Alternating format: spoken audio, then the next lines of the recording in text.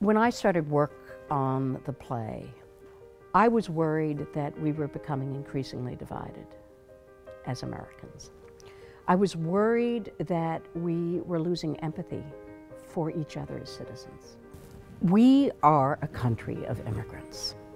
As we traveled last year through the country, we found that audiences were telling us that the play resonated with them more and more. People came up to me and said, "My family came from China.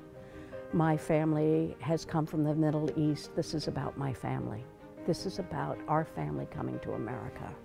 This is about our fear and how much we want to be a community. But fear is driving us apart." If we did not have immigrants, we would not have the American theater. We would not have American music. We would not have anything that we think of as American.